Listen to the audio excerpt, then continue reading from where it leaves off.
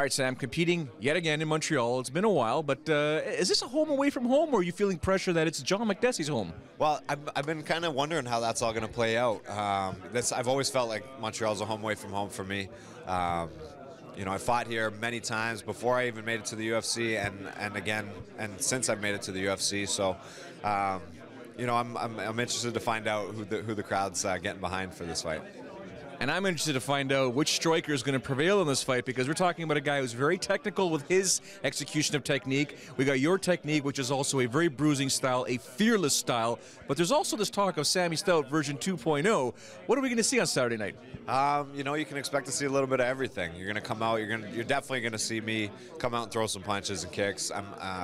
You know, I've been working on my wrestling, but I don't claim to be a wrestler. You know.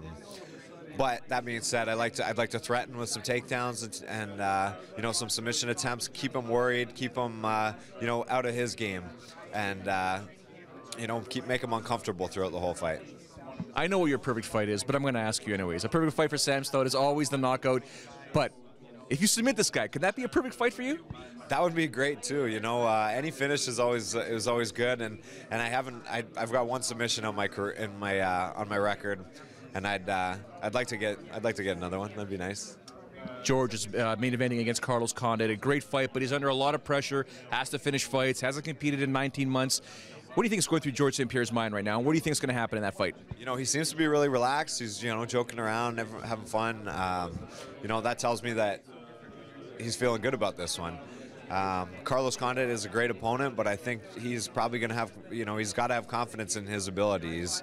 He's you know, beat everyone. He's beat everyone he's come up against, and you know, even the fights that he's lost, he's gone back, looked at the tape, realized that he made a mistake, and gotten better from it. So I think at this point in his career, I don't think he's going to be making those mistakes, and I think he'll take the win over Carlos.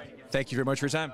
No problem. There you have it, Sam Stout taking on John Makdessi, UFC 154, Saturday night at the Bell Center in Montreal.